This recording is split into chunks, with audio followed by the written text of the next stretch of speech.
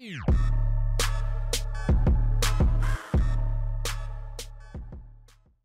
what's up and welcome. I'm the one and only West Coast King, and welcome back to the Chicago Fire career episode number 1. And today we finally get to get in and play some games with this team. But before we do that, we do have the preseason tournament to take care of. And while I'm not going to play any games in this tournament, I will simulate all the games here in this thing.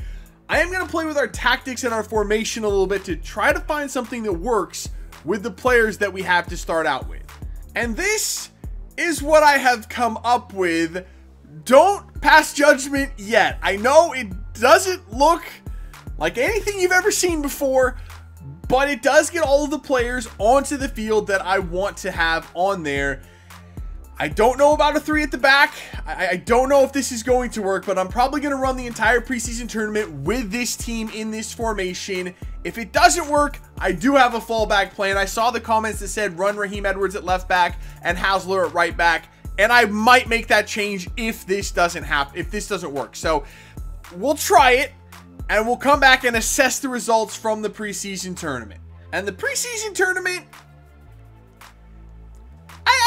I don't know what we learned from this. I guess it's all or nothing with this formation, pretty much. So the first game, we beat Atlas 4-0.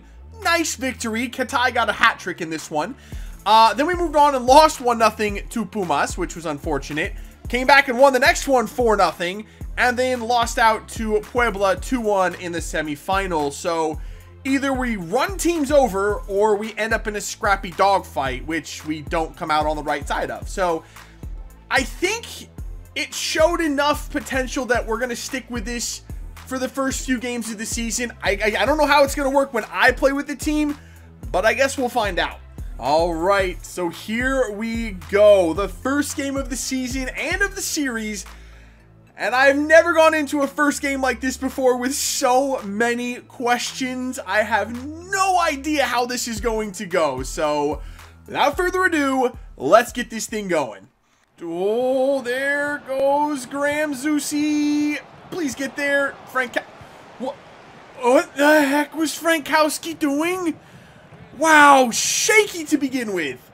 Corner for Sporting. They're going to take this short. Oh, Frankowski very nicely done. Oh my God, he lost the ball. What a save by Ousted. Oh my God, how is it not 1-0 right now? Oh, here's Johnny Russell.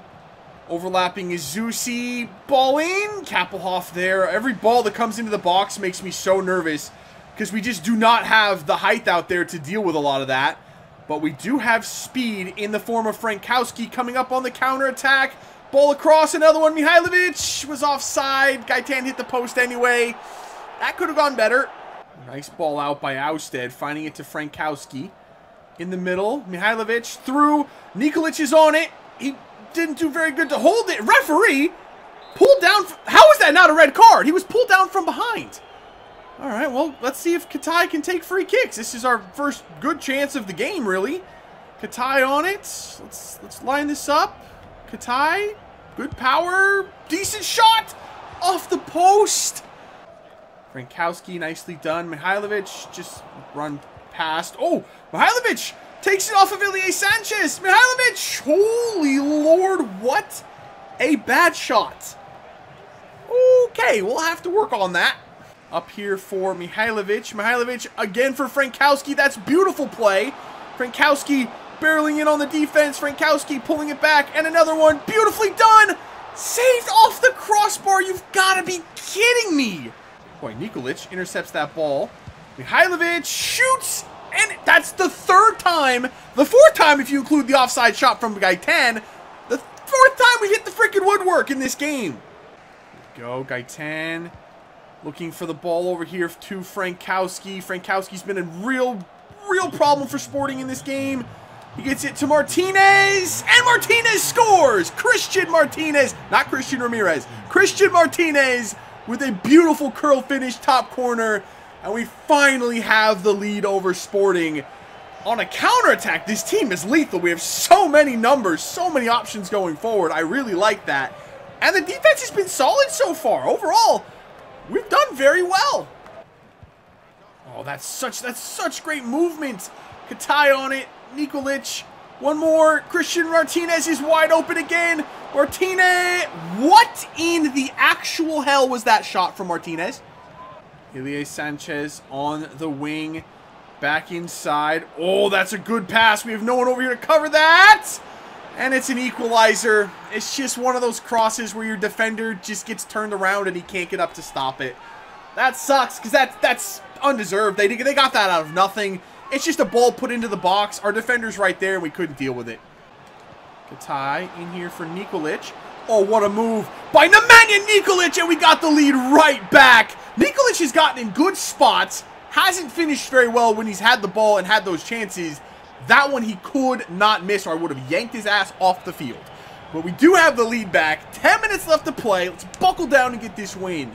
All right, we have a corner. This probably is the last action of the game, but can we add one more here? A little insult to injury. Wow, the keeper did not come for that.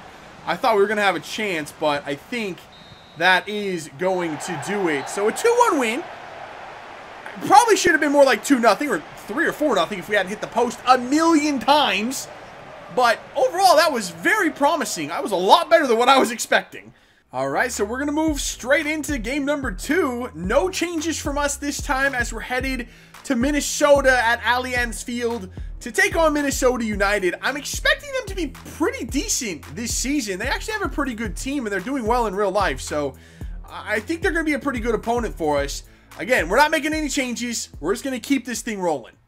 All right, here we go. Shadows and all. That could be a bit of an issue for us, but the man we're going to keep an eye on here, Darwin Quintero. We know he is the danger man for Minnesota.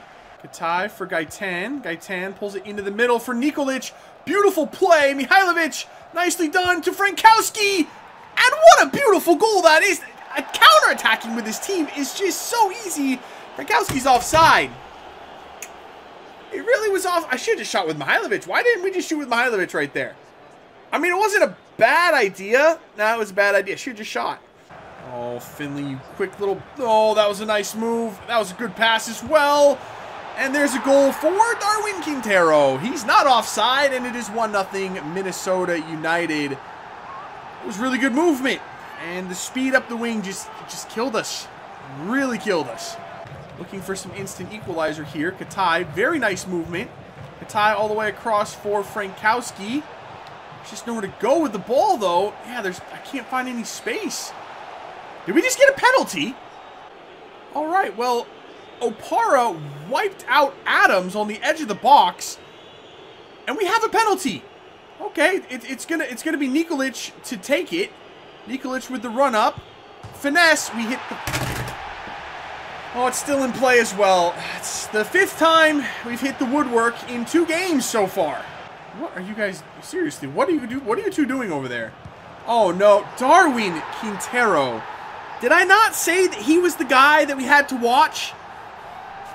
And it's 2-0 Minnesota, right after we missed the pen, and it's 2-0 Minnesota.